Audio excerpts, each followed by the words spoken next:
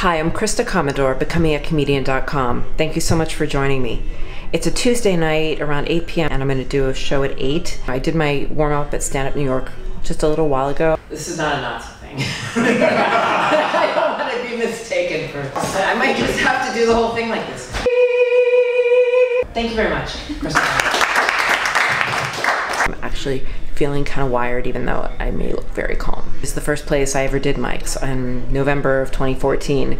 And I would go into the bathroom and I would, oh my God, I would put my arms up in the air and hold them to do this power pose thing, just to feel more confident. I would listen to Journey's Don't Stop Believing, and I would just kind of rev myself up in the bathroom. And they're kind of, they're fine bathrooms, they're fine, but it's a bathroom, right? Hi. So it's the bathroom, so a lot of people are coming in and out. Like most of the audience members and people who are barked off the street. And so we'll see how it goes. Oh my gosh. So I just did this show and there were like 5 people there, and it's funny because when you go to a mic, it's easy to kind of I don't know, there's so much camaraderie and there's so much hoopla that I feel really good about myself, even if it's kind of a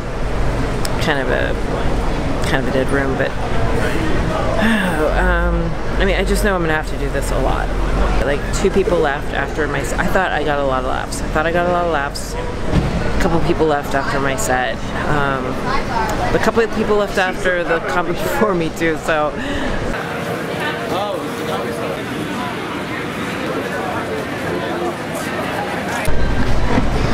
yeah, so the first club we saw was the Comedy Cellar, and you saw a huge crowd. The second one is the Comedy Cellar at the Village Underground, and that was a massive line. So I just have to accept I'm way at the beginning, and I've got a long way to go. So I just have to suck it up and be disappointed. And I'm not gonna beat myself up. Because I've only been doing this a year. So I just need to be really patient with myself. Easier said than done, right? Okay, let's head back to Williamsburg and get a slice of pizza.